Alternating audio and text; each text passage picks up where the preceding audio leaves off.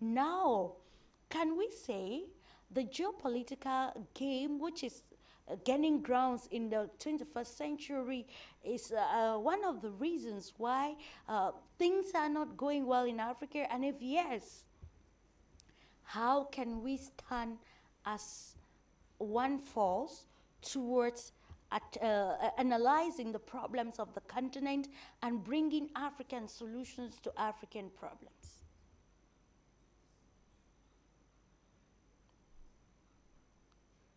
Please, Mr. Paseka, can you unmute your mic?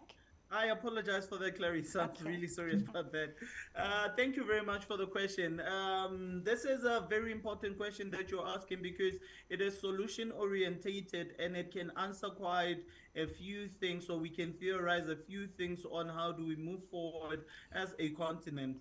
I was thinking while you were asking the question about the specific example of what China tried to do, where they started to become a source of funding through their Roots Initiative, where they had said that they are going to be able to provide money to countries that need to be helped so that they can develop their countries with less restrictions and with less meddling in politics of that country. And I also thought about what the BRICS Bank was meant to be, where it was also said that it would have less policies in place and less rules in place as compared to the IMF and the World Bank, when it is going to be assisting previously disadvantaged. And when I say previously, I mean in quotations, previously disadvantaged countries. Because what those two initiatives were meant to do was to help us move away from centering Western basically funding systems, which were always going to fund us, but they would benefit from funding us as a continent. I think the main thing that we should be thinking about is going along the lines of BRICS. But what we would need to do, which I believe that Brother Ekana did touch on when he spoke about Gaddafi, what we will need to do is to try and centralize our economic systems in the continent. But what that means is that we would be going deliberately against Western imperial powers. And that is going to be very difficult because we have not had leaders with a backbone who are willing to stand for each other in a very long time. But if we approach this from a solution orientated point of view, we need to streamline our economic systems, whereby there will be interdependence within the continent. We center a similar country which is backed by similar minerals, specifically because we are a mineral rich continent. If we were to do that, I can promise you, Clarice, we would find ourselves in a position where we would have a backbone, financial, economic backbone, where we could be able to negotiate with the rest of the world and we can be able to center specific rules. But that will not happen with the current leadership that we have. And that is why it becomes such a shocker to the system when we find what is happening in Mali, Burkina Faso, and the Niger, etc., where these people are actually speaking against the system and they are actually offering solutions for us, because we've been taught to think in this specific way. Uh, We are in a state of shock, and that is why we find a country such as Nigeria and the rest of ECOWAS going against these countries, these particular countries, because they are shocked. It's a state of shock because it does not make sense how you can center yourself in a pro-imperialistic world which has been pro them for the longest of time and has never centered us as Africans. And then all of a sudden, these new leaders who are coming up, who are militarily based, who say, no, we are going to now center ourselves and our ideals. It becomes a shocker to the system.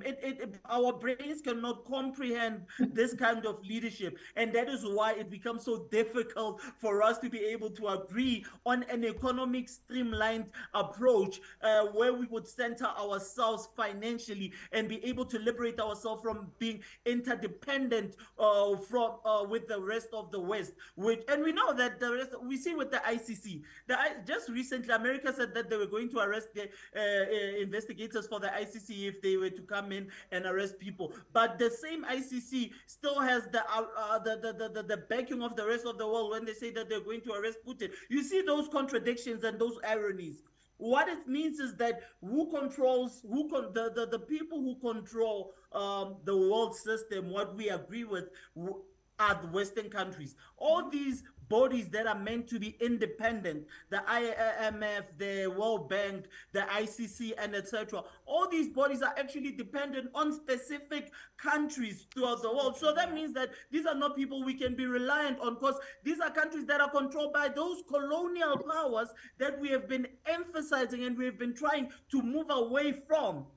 So that means that there's no way that you can say that you are going to be able to move away from financial dependence in those former colonizers, but then you still go and you work with the IMF and the World Bank. It's just not possible, and it will not be successful. So this is why we need to have leadership which is willing to cooperate and have interdependence within the continent before we can say that we'll successfully go out and navigate the rest of the world, because the rest of the world is run by specific people, specific countries until this day, and that is why they can say that they can push their own agendas to the rest of the world, and specifically the general south, which is significantly poorer in terms of financially poorer as compared to them. Not mineral poor, but human induced poorer, if I make sense. Yeah. I thank you, Clarice.